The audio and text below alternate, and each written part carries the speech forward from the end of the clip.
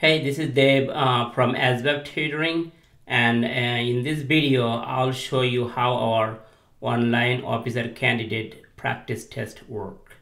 So take a few minutes and learn how it works. All right. So as you know, if you want to join in the military as an officer in the Navy, you have to take either astb for the aviation, and for the non-aviation you have to take OER test.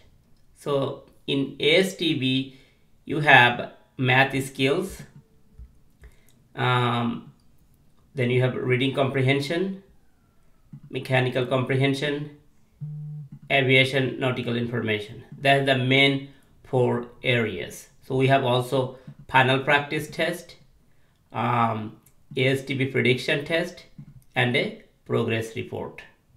Okay, so let me just go over each individual one and give you an idea how it works. So as you can see here in the math skill, we have total 6 sessions, right? So we'll go over all the basic operation and we do the homework together. Okay, so you could, this is the homework, you could explanation and everything you could see, and then you could take a practice test, right? And this practice test with time, because time is very important for the officer candidate test, right? So we'll do that. Then we have reading comprehension, so you could study the reading comprehension one by one and you could take practice test on it, and everything is timed.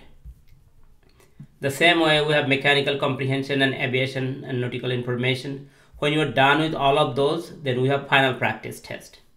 So we have 10 final practice tests for the math, and many questions from here came before in the actual test. So if you practice all this final practice test problem, most likely you know everything that you will see in the actual test. You might not get exactly the same problem, but it will be similar. So you could study those. So when you're done with all of those, then you could take a prediction test.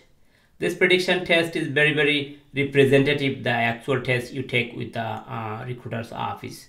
So you could prepare yourself and you could take as many time as you can. And we have a student took the test in here and took the test with the recruiter's office, and that is very much same. Okay. The last thing we have is progress report.